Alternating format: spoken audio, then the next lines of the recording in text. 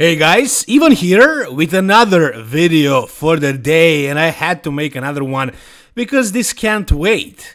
Tomorrow we're gonna see Rubiel, Mosquera, Neckzilla on that stage, on Dubai Pro stage, but one day out we actually got a physique update. It leaked out somehow. I have no idea who the hell posted this. It's not on Rubiel's page, it's not on Brion's page, it's not on Chris Cormier's page, Dubai Pro stage, Oxygen Gym page. It's basically nowhere to be found. Somebody took this photo and leaked it and sent it to a couple of Instagram pages that are about bodybuilding news. So, for example, this one, who is the best bodybuilder, got this photo. There are some others who put their tag on the photo. So, somebody took this photo and sent it all around. And it's on IG right now. And it's going viral. Everybody's sharing it. Everybody's talking about it. And I don't think Rubiel is very happy that this photo got out. I don't think he wanted it to be posted, but it's there and we gotta talk about it now. Now, if you're wondering, could this be older photo from, I don't know, weeks ago or from last year? It's not, because a couple of hours ago Brion posted a photo in the same gym, but as you can see he did some editing so his conditioning looks better, and right there in the background you can see somebody hiding, somebody in black bodybuilding trunks with huge freaking legs. Who could it be? Yeah, it's Rubiel. So this photo is recent, it is from today, from actually an hour ago. And this is what Rubiel looks like. We also got a back photo as well, we're gonna see that in a second. But first, let's check out the most muscular. Let's see what Rubiel is bringing, what his conditioning is gonna look like, because that was the biggest question. We all saw that he made improvements size-wise, especially in his upper body. And you can see it as well here. He definitely did progress. His upper body is bigger, significantly better than last year. What about conditioning? Well, it's not looking that great. Let's be real here, guys. It's definitely not phenomenal. This is not even close to Nathan Diasha or William Bonek or Behruz Tabani kind of conditioning. This is, for them, this is like 4 weeks out, or even more, maybe even 6 weeks out. But then again, this photo is not edited at all, and as you can see, when Brion takes the photo, when he finds a good lighting and does some editing, his conditioning actually looks good. And you saw physique updates from Brion, he's shredded, he's very lean. And here next to Neckzilla, his conditioning also doesn't look that great. So I think Neckzilla's conditioning is not as bad as it seems in this photo, but I also don't think it's great. I don't think it's phenomenal. No. It definitely doesn't look very good. So the separation in the quads especially, it's very shallow. It's very, very shallow. The other guys have much deeper separation, much deeper cuts, more details. They're definitely a lot harder, a lot drier, and it seems like Neckzilla is holding a lot of, I don't know what, water or body fat? I'm not sure, but he's holding something. This is not great conditioning right here. Alright, now let's check out the other photo from the back, and he is completely dwarfing Brion Ainsley. I guess any pro bodybuilder would dwarf a classic guy, but not this much. It wouldn't be this bad. Neckzilla looks like a freaking, I don't know, like a freaking mutant. Like, he's not even human, honestly. This is insane how big he is.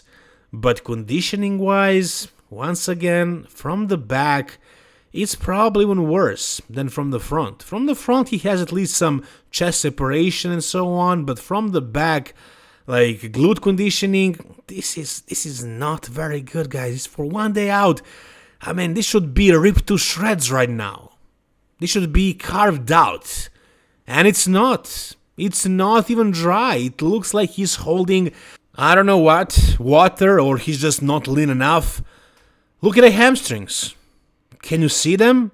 Because I cannot. I mean, there is a separation between the quads and the hamstrings, and that's it.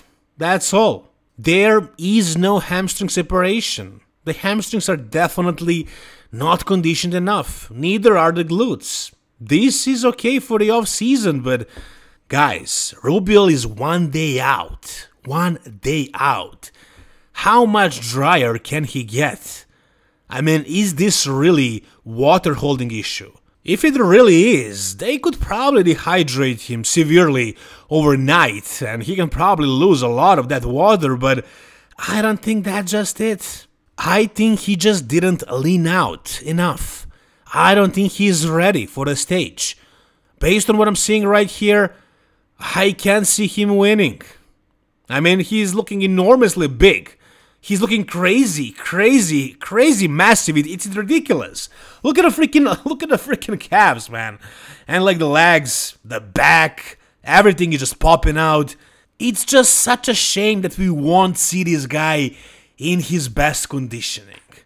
I mean, look at the shoulders also, like the rear delts.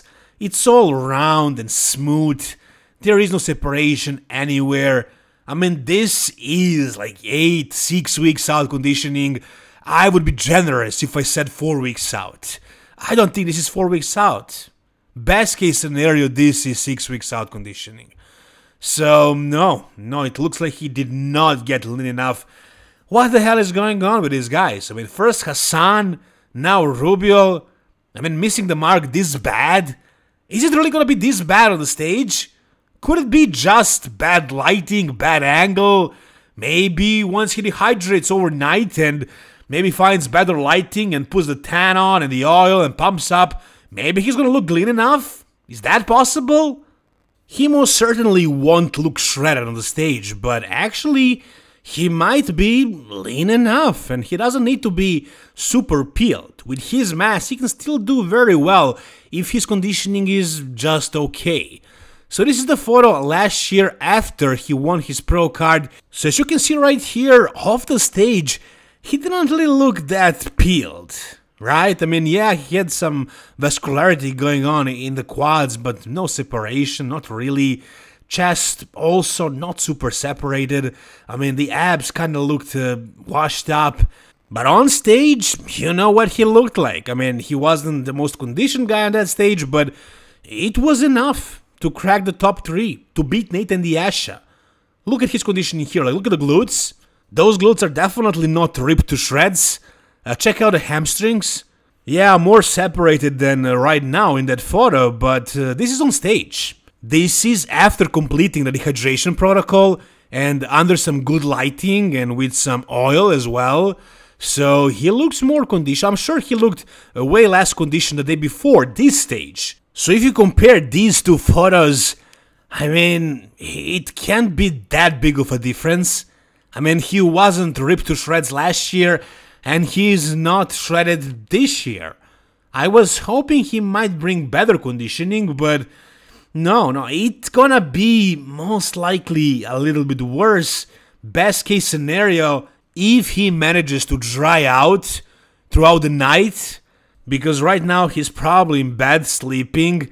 It's 1 p.m. right now while I'm making this video, and it's probably gonna be like 2 p.m. in Dubai by the time you guys are watching this video. So I don't know if he even saw this photo leaked out. Hopefully he didn't. Hopefully he didn't stress himself out, because he's receiving a lot of criticism right now. People are not happy with this look. So if he dries out throughout the night, if he does something drastic and actually hydrates a lot and doesn't lose the fullness and actually shows up this freaking massive with improvements he made, I don't know, can he still beat those guys who are way more conditioned than him? I mean, Nathan is really dry, really hard right now. Behrus Tabanin, let's not even talk about his conditioning, he is rock hard. William Bonac as well, super detailed, super shredded, super lean and dry and everything. And then we have Neckzilla, bigger than all of them. He's gonna smoke them all with his size, especially with the legs. None of these 3 guys have great legs, none of them. He's gonna smoke them size-wise, especially leg size-wise, but upper body as well. But is conditioning gonna be good enough? It's not gonna be great conditioning, that's for sure. I don't know how much can he dehydrate, but it's still not gonna be great conditioning. It's gonna be, best case scenario, decent conditioning. You know, it's not gonna be great, and sometimes like guys like Samson Dauda can get away with not exactly the best conditioning because they have size and because they have shape. Now, Neckzilla doesn't have the best shape, but he has the most size. He has more size than anybody, and he has round muscle bellies.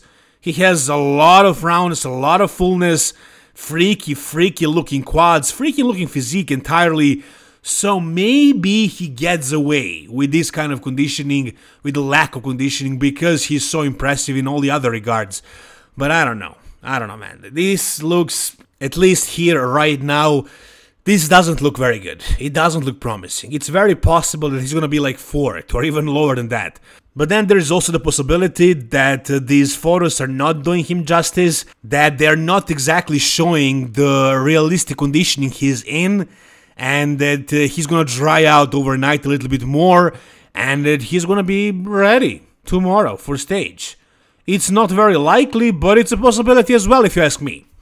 Whatever you guys think, tell me down below. Where do you think Neckzilla will place now after seeing this physique update? Make sure to comment down below. And if you guys enjoyed this video and you want to see more coverage like this tomorrow and the days after, just click that subscribe button, guys. Thank you so much for watching. See you soon, guys. See you tomorrow after the Dubai Pro prejudging. Or maybe even sooner if something else interesting happens like this. I don't know. Anyways, guys, thank you so much for watching. See you soon. All the best and bye-bye.